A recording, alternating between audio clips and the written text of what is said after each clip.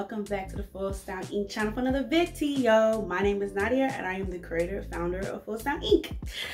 Today's video is going to be something different, something interesting, unique. We are in the process of moving. Yay!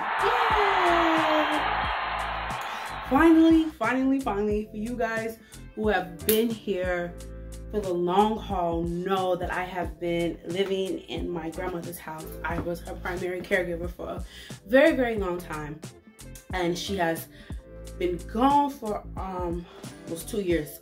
So it's finally time to pack things up, move out, get my own place, just start afresh. And before I do that, before I start the official process of packing up, I wanted to kind of bookmark this moment in time.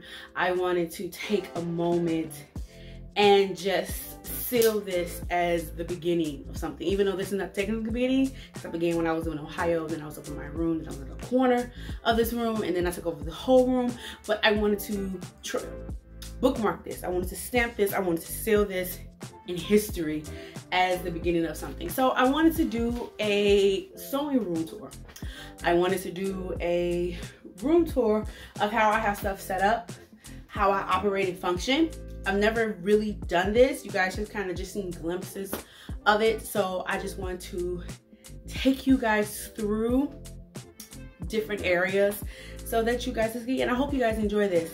I'm thinking of doing one of my bedroom, because my bedroom also has a lot of significance on the growth of me as a creator, as a styler, as a fashion designer, as a content creator, just all the things. So if you guys are interested to see that, let me know. Without further ado, because it's hot, I'm gonna get to it. And I'm gonna begin here with where all my fabric is, or the majority of my fabric and materials.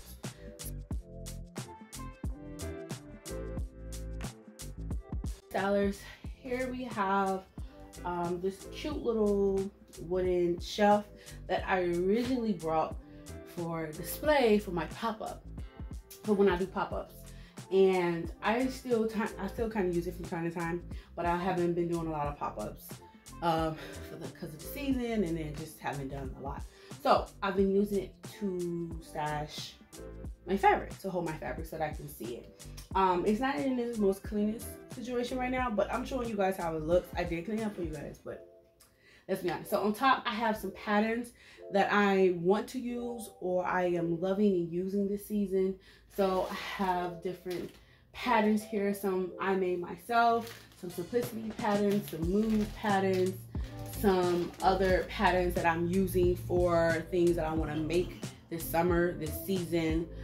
Patterns that I use and I'm loving, and I want to make more items with that pattern. So that's here. And then I have a cute little bag that I'm working on, and some other bags inside of it. I'm not going to show you that because that is private. So I have fabric here, fabric from clients, fabric that I thrifted, fabric that I've purchased, like actual at a fabric store. And then as you go further down, I have like scrap fabric, a fabric that I've used for previous projects, but are not technically scraps because they're big enough to make something else with. Like you can make another top, you can make a hair wrap, you know, a bag. So they're not technically scrap fabric. So I have that all here. So this is this situation, and I really love how this looks. On the back end, I have one of my cutting boards and like a huge portfolio folder behind the mirror. And then I have the mirror here, which I use for my try-ons for myself, as well as for my clients who come in, they can see themselves. This was an item that I really was interested in getting, and this was an investment. And this mirror has a story. I kid you not, I almost lost everything trying to get this mirror. I jumped out of a lift to run in to pick up the mirror after calling to see if they had it still available at Marshall's, because I seen it like weeks ago and I didn't have the money for it then. And the Lyft left me with my bag in the car. That was a mistake on my half. But I got my mirror, and I had to pay for another Uber to get it back to the house, all the way from up north without breaking it. And I use this for my pop-ups as well. That's why it has my boutique name on the top. So moving on.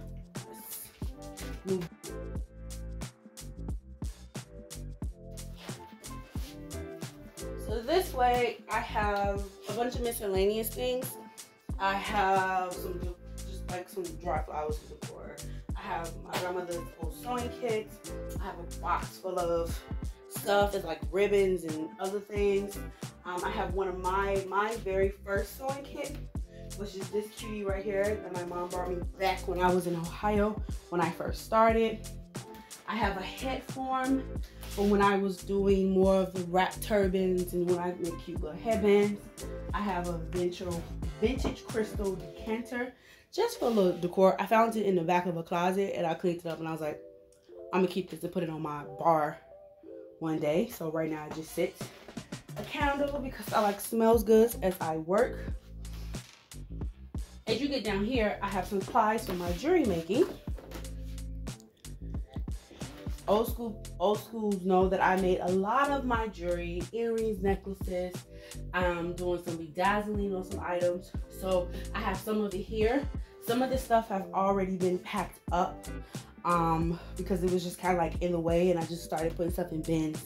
So I left that there so you guys can see that's usually where it's housed, and there's like another basket, another box.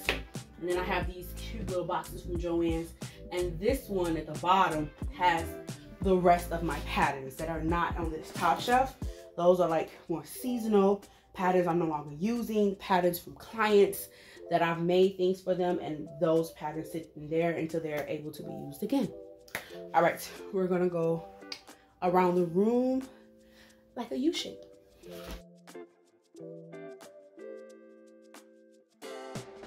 Okay, right here we have this very old vintage, practically when we move it, it's definitely gonna possibly fall apart. But it is this wheeled glass iron cart that my grandmother had most of her plants on, and some of my mom's and mother plants are still there. But I've been using it, of course, as storage. And right here at the bottom, I have some supplies for when I'm working. I have some markers, some canvases, some DIY watercolor paints that I take back and forth to the school, and amongst other things. And then on top, I do have some my mini iron and my steamer and my ironing board, because the only other outlet in this room is behind this. And so I set up my ironing board and steamer here to press everything out and to iron everything. So this is that space. It's not much to look at. I just wanted to share it and not just completely skip over it. We have another space that is purely there because it was here before I was here. And it's this very old chair from my grandmother's furniture set that she had most of my life. And it just has a bunch of bags and stuff on it, so I'm gonna move past that.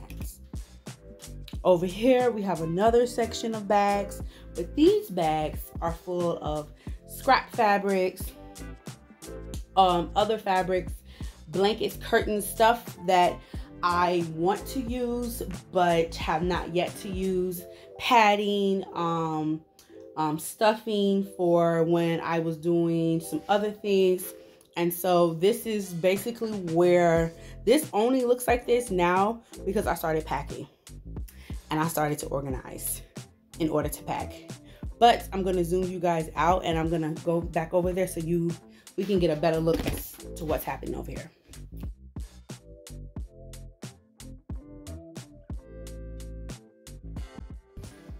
All right, stylers.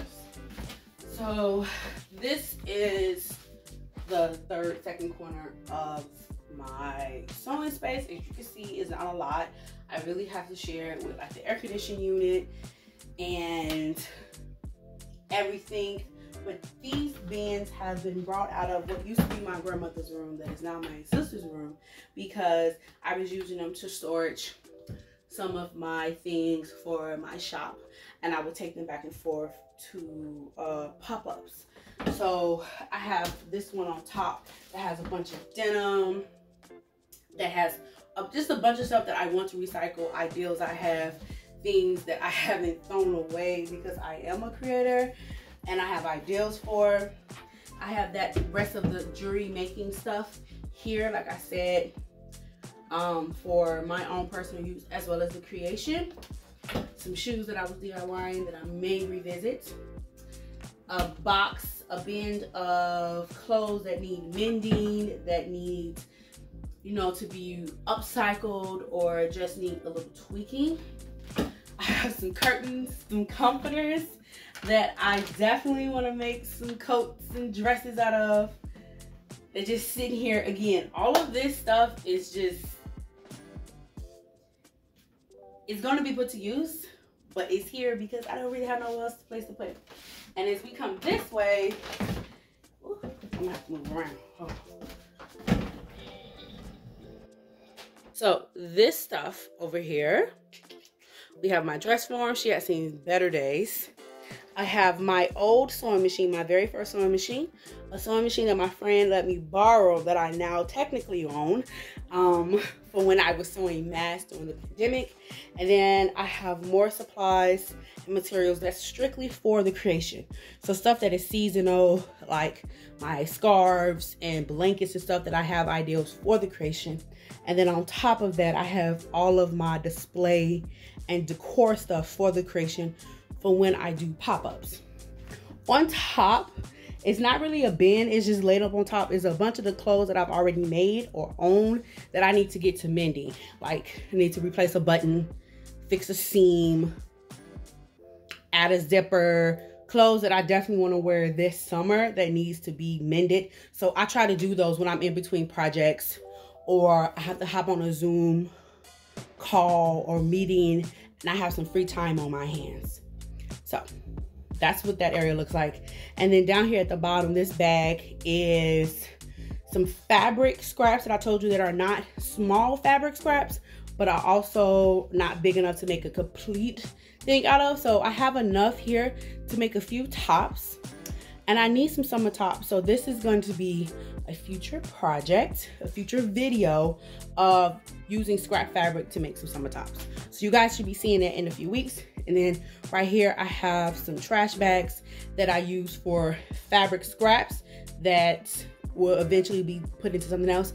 And then actual trash for like paper and like thread and stuff like that.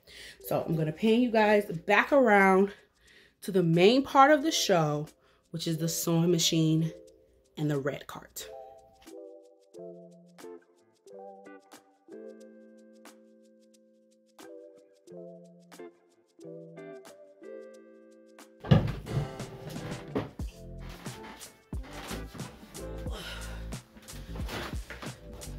Here we are, stylers, at the final little part section of our room tour. And honestly, this is my favorite part. This is one of my favorite parts of this room. Obviously, this is where I sit most of the time here in my sewing machine. How I have things set up for my convenience. I recently moved my dressing form from over in the corner where that chair is. It was just like sitting there to here, so that I'm able to get to her closely. Again, she is struggling. She has been through some things, but she has been a workhorse, even if she just been like pure display. On top, I have a project that I'm currently working on that you may not see because it's not going to plan. Here at the table, I have my sewing machine. My beautiful brother that my mom got me literally January 2020 before all hell broke loose. This has been my hitter. This thing right here, she's been working for me. I do need to eventually get her serviced. I am noticing a few things. I don't clean her as often as I should, and I know that's on me, but I do want to get her serviced because I need her working at full capacity for what's to come. Along with the other 2 sewing machines that I have, I've used those for sewing classes that I was doing, again, before 2020. And so I need to get her service. So as I sit here, I have my laptop here that I use to watch YouTube videos or other creative shows like The Hype, Project Runway, Next in Fashion, Glow Up, any creative show, competition show, or movie that I watch as I create. It really helps me to just stay tapped in. It gives me ideas and inspirations. So as I move on, I know I'm gonna get asked this question because I've seen others get asked this question. The chair that I'm sitting on is literally the chair from this table. This table is a historical artifact that I've destroyed. It is a vintage wood black iron table with the removable sleeves in the middle. Sleeves or leaves? Thank you. Removable leaves in the middle. This table has been part of this dining room, again, most of my life. I don't know if it was there all my life, but most of my life. I remember sitting at this table. This dining room has so much life and stuff. It has so much stuff going on. There was an armoire, there was a china cabinet, there was a high boy. I'm showing my age. There was a high boy over there with a record player. There was all types of stuff going on this table in this dining room. But this table was always here with this chandelier, with these iron chairs. And I am sitting on one of these iron chairs. It is not comfortable at all. Not even a little bit. I have cushions. I have pillows that I've made, pillows that I've stolen, blankets to cover the edges because the edges are iron, and when the cushion sinks in on the actual chair, it kind of like pinches into my thighs. But I have piled up with pillows and cushions and blankets and a little mini pillow that sits in my back so that I'm able to look comfortable. And then I have a box underneath the table that has my presser foot on it, and that I sit my feet on it sometimes to keep my feet elevated, because I can sit so long that my feet does swell up. That does happen. So, and as you can see here, I have another board game, box game. These are vintage themselves. To sit my computer, my laptop on, because this table is a dining room table, it's not as high as I would like and need it to be. So I sit my sewing machine on top of something, so it's a little bit more elevated so that I'm not hunching all the way over to do work. And that goes to the same thing with cutting on this table. It's not fun, but I get it done. And that's just part of what I'm showing you guys, how you don't need much to get started. Remember guys, I started upstairs in my room on my little desk that I cleared off every time I needed to sew or create. So moving on, next to me I have my little rolly cards. I love this thing so very much. And I move her from location to location. She usually doesn't sit right here. She usually sits on the other side of you, on the other side of the wall that's right here. But I wanted to keep her here so you guys can just focus on this space. So I'm going to zoom you guys in so we can get into the details, because this is eye candy. I am very proud of how she looks and how I set her up. So we're going to zoom in so we can see the details. All right, stylists, the piece de resistance. This is, I don't want to say my pride and joy because I feel like that's a little extreme, but this is my baby, my little rolly cart. I got her, I want to say I got her definitely during the pandemic, definitely doing the Panera Bread, because who wasn't shopping? Who wasn't buying storage? Who wasn't doing the things during that time? And I definitely got her on sale. I definitely got her for $20 instead of the either $20 or $30 instead of the $60 that she usually costs at Michael's. And I don't even think Michael's sell this type of cart anymore. And I knew I wanted her in red because my brand colors for FullStyle ink is red, and now all my brands have red in it. It's kind of like became my signature. So my carts. I got the one with all the bells and whistles. I don't even have all the fixtures on her on the back, because they was just getting in the way and I really wasn't using them. But I really love this because I have all of my majority use rulers here, as well as all of my scissors, my cutting instruments. I have stuff for fabric. So this, I have stuff for paper and fabric. So this I use for paper, so like pattern paper, pattern paper. I have a rotary blade and a pair of scissors for that. I have pinking shears and another pair of scissors, and then just regular scissors for cutting fabric, as well as a rotary blade. I have measuring tapes and my curved ruler. Definitely brought that as an influenced by Angela from Blueprint DIY to buy a curved ruler. It is a game changer. Here at the top, I just love this. I love this, it's so cute. So I have this old vase that definitely came from somebody sending my grandma some flowers, and I have it full of thread. Getting my thread out of this is slightly annoying because I have to, if a color is all the way at the bottom, I literally have to dump all of the thread out to get it rumbled through, and then remember to take my time to put it back in so that it can all go back in correctly, so that it fits. So not the most practical of storages, but it's something that is working because I really don't have any other options besides putting it all like in a box or like a bowl. So I have it all stacked in here like this. So I try so that I can see the colors, but sometimes there are threads in between, so that's when I have to like dump all the stuff out. I have this cute little vintage candle holder. This is so cute. I don't know where this came from. I don't think I brought it at a thrift store. I definitely 100% possibly found this downstairs in my grandmother's basement. And it had a candle in it, and I just like melted, not melted, I put it on the stove and got that candle wax and the wick out. And I just used it to hold another pair of scissors, some pliers, some, what's them called? Things that you use to turn straps inside out, some glue, just miscellaneous. And it's really cute. I can't wait to put this somewhere with and be like with other vintagey sewing decor stuff and be like on display. And then I have just a little cup here that I got from when I went to a natural hair thing, and it has all my pens, my pencils, my little thing that I use for my patterns, my little nippers, my seam rippers, some tweezers, my chalk marker, a lighter for lighting my candles or burning my zipper ends, elastic ends, ribbon ends, stuff like that. You guys know. Some, what's this called? Nail file, because you ever got your nails caught on thread, ooh, and it pulled, baby, it's not cute, it's not fun.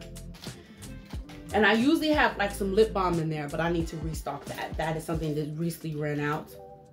And then here I have a bunch of cute little containers and storage. I did, again, during the pandemica, did order a bunch of stuff from Joann's, like those cute little satchel boxes that I showed you with my patterns and stuff in, as well as this box for thread.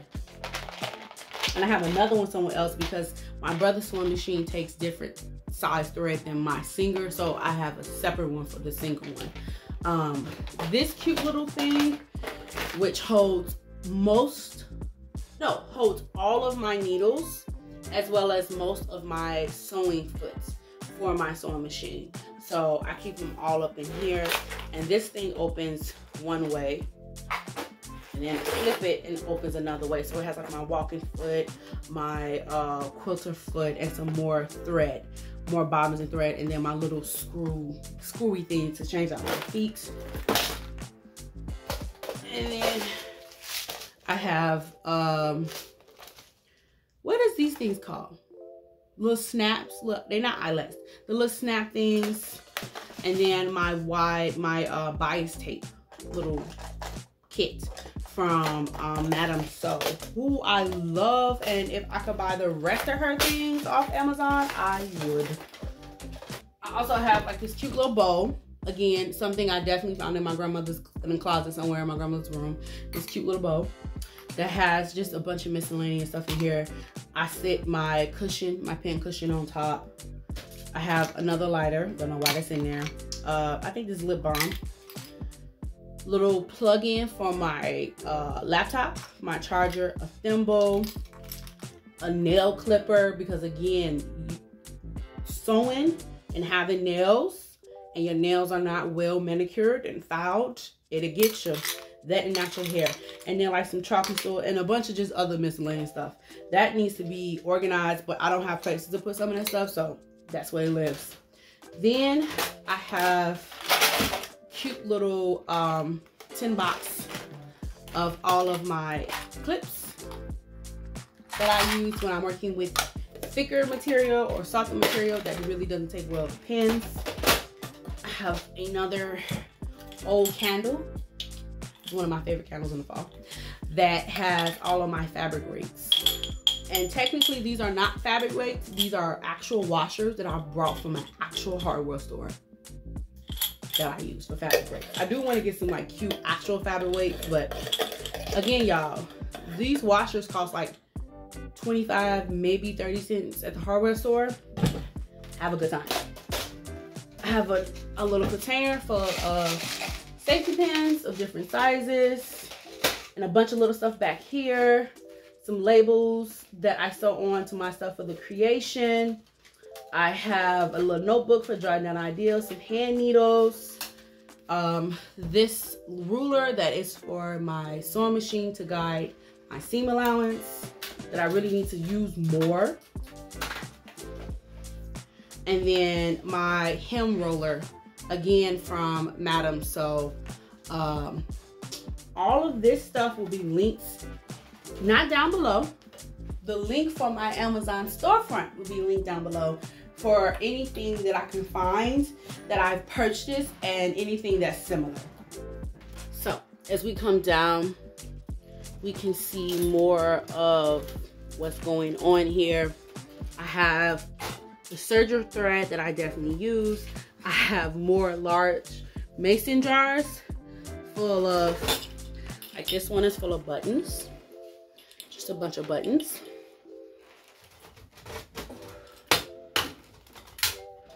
I have a large vase full of elastic and binding and bias tape. So bias tape, binding tape, and elastic goes in here. Again, not absolutely practical in sourcing and organizing, but that's what I'm working with, y'all. It's the creativity for me. And then I have some bags of like zippers. And then I have another large, that doesn't go in there. Another large mason jar full of like parts for my sewing machine. I forgot to mention, because I know somebody was going to ask, these are projects that I need to finish. And then I have my dress back there from Bridgerton because I need to fix the lining. But I'm not in no rush because I don't see me wearing her anytime soon. But I do have this hanging up on the back of the door. Usually this door is open, but beyond it is the kitchen, and that's none of you guys' business. So, and then I have this cute little wall set up over here with some frames and like a cute little flower. It used to be more on top, but this wall is ghetto and it's a century old, and the concrete doesn't like stuff to stick in it or to adhere to it. So that's why you got those little random little spots. But I use this in the background of my Zoom calls, anytime I'm on live or I'm hopping on something and I want a nice little cute backdrop, but I don't want to be up in my room. So that's also why you see paint back there. All right, stylers, that is it. That is the room tour of what's been going on in the world of Nadia the Creator, FullStyle Inc., the Creation Boutique, how I've been moving and operating in this space for almost 2 years. Because I was down here, I moved down here probably like 2019, maybe 2020, after my grandmother got really, really sick and she came back from the hospital rehab. And I couldn't really hear her or hear anything upstairs if I had the air conditioning on and my sewing machine going at the same time. So I slowly started to move down here. There was some issues about it. There was some issues, but those people couldn't say nothing because they wasn't living here. So after a while, I just slowly started to take over the space. And then when my grandmother passed, I definitely took over the space. I ripped down the curtains, which revealed so many other things, but I kind of just took it over so that I'm able to move around it and flow and just operate. And so I wanted to film this because, you know, stuff like this needs to be remembered. You need to, not to keep you down, but to keep you humble to how you started and where you came from. And I know for me, I'm not gonna forget it, but I like to have documentation of it. So, you know, when people come up and say something like, you know, check my track record, okay? I was in a century-old house at my grandmother's century-old dining room table, doing what needs to be done, having to move the table around back and forth to get in and around the sewing machine, trying not to hit my head on this ancient chandelier every time I went to cut fabric or whatever. I just wanted to just show you how I started, how it was going on. And the next time you will see anything about a workspace will be when I'm in my new place and I get to decorate it completely from scratch. I mean, painting, I get to hammer things or nail things or drill things into the wall. I get to hang up a pegboard. Oh, I'm gonna have like a real sewing table. I cannot wait. The content and the DIY that I'm about to do in this workspace and in the house. I'm gonna be creating all over that place. But the workspace, my sewing room, I'm gonna have the area for like packing orders. I'm gonna have like a cute little waiting area for my clients. Oh my God, the possibilities. So yes, I just wanted to show you guys that. I'm gonna let you guys go because it's hot and I really want to put the air conditioning back on. Thank you guys so much, as always, for watching. Thank you guys so much for rocking with me all these years. My day ones, you already know what it is. If you're new here, thank you so much for sticking around. Thank you so much for clicking on the video. Thank you. Stick around. Make sure you like, subscribe, and ring that bell, darling, so you never miss an upload, you never miss a video, because I got some things to get off my chest before I completely pack all of this up, and then I'm in limbo for I don't know how long until we get settled in and started with the new space. All right, guys, thank you so much for watching. I love you so, so very much. Remember that you are loved and you are worthy to be loved. Until next time, stylers.